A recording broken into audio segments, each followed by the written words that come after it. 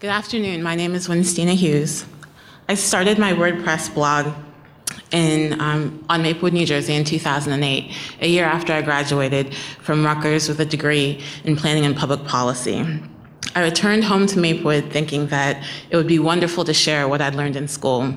I thought it was really fascinating, and I thought that people would be interested in learning a bit more about local development and real estate. And so I decided that I would essentially put my term papers on my blog. I thought people would want to read it. And so before I continue further, and this is a tough act to follow from the last speaker, but I spend a fair amount of my time explaining what planning is, what city and regional planning is. And so my profession seems a little complicated, but really, and this is what the American Planning Association, our professional organization, says, it's a dynamic profession that works to improve the welfare of people and their communities. Good planning helps to create communities that offer better choices to where and how people live. So when I came, I wanted to spark a conversation about planning in my community.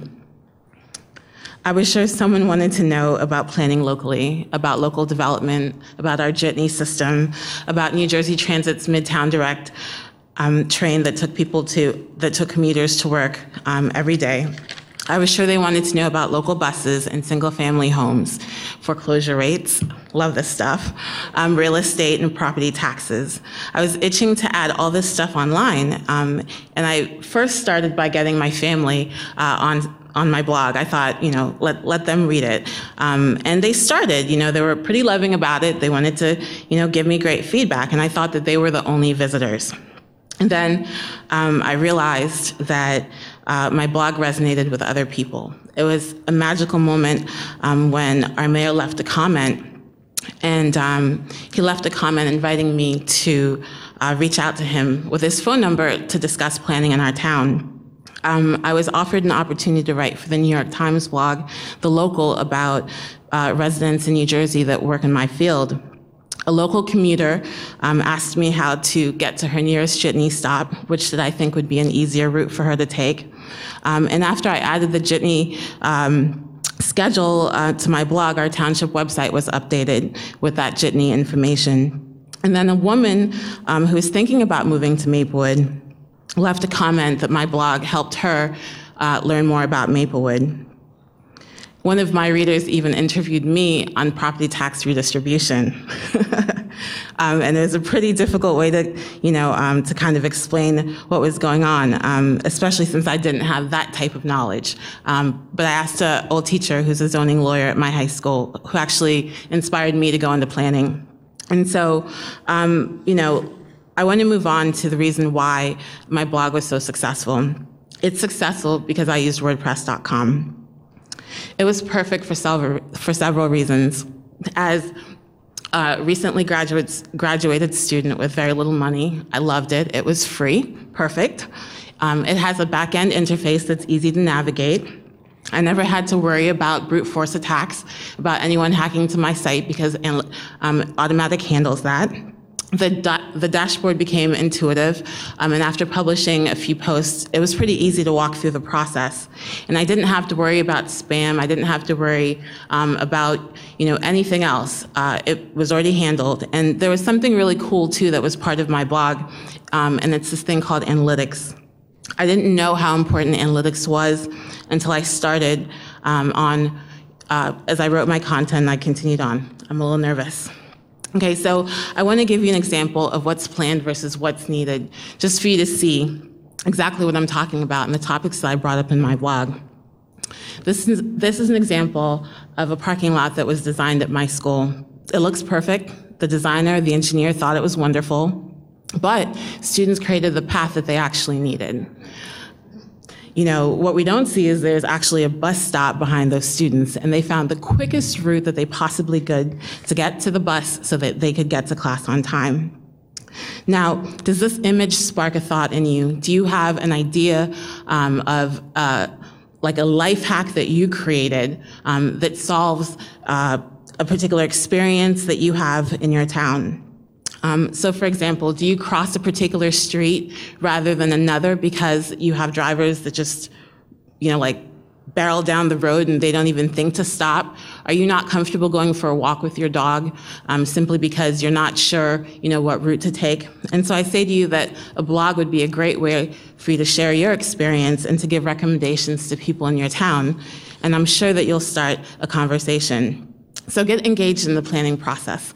That's something that we want everyone to do. And just as a future planner, citizen participation and community engagement makes the planning process so much easier because it takes individual voices to move programs and initiatives forward that make quality of life better. So before I start, I want to share a nugget of wisdom with you. When you write about your community and you write about real estate, you actually have the ability to make a huge impact. If you say something that's negative, it could cost your town millions and millions of dollars. Maybe a business chooses not to relocate to your town because you didn't say something nice about them. And since we love where we come from, it's helpful to just keep that in mind so we don't cause, the very place that we want to help a negative experience.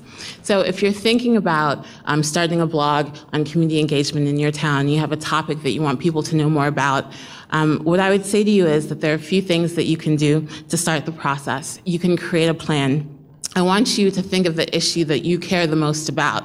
And when you think about this issue, I want you to consider that there's somebody in your town who has the power to make these changes. So I want you to figure out who that person is, and you want to go to the meetings in your town where they are, because this provides you the opportunity to engage the people who have the influence that can make the change that you want. So if you want that stop sign that's in a really unsafe place, and you just don't feel comfortable walking to the park, you want to go to your zoning board meeting or your planning board meeting. They have the power to make those changes. Now, after you've gone to the meetings, I want you to consider publishing interviews about other people who have these experiences in your town.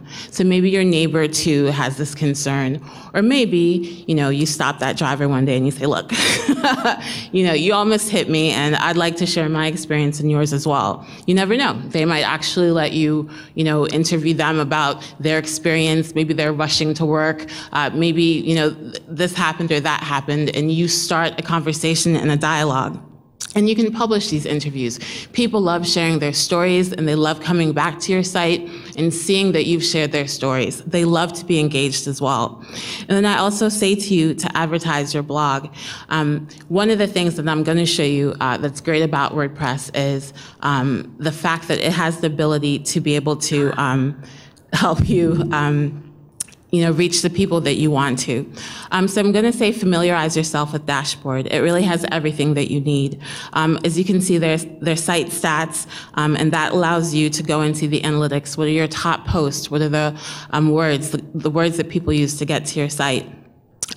Choose your keywords wisely. I put a case study on suburban planning in Maplewood, and then I got a comment from our mayor saying that he had received Google alerts, and the Google alerts let him know that my blog existed. So when you take the time to add words like a case study on Maplewood in your dashboard, when you go into your settings, it can really yield some really exciting results for you, because it'll bring people to your blog that you want to know that you want to know are aware of what it is you're writing about.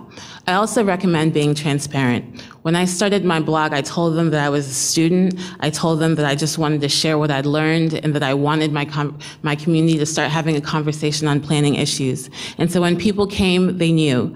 I also welcomed my visitors. We have conversations about sections, and so you know why you're coming to a site, but people love for you to welcome them, and I did that. I also responded to comments.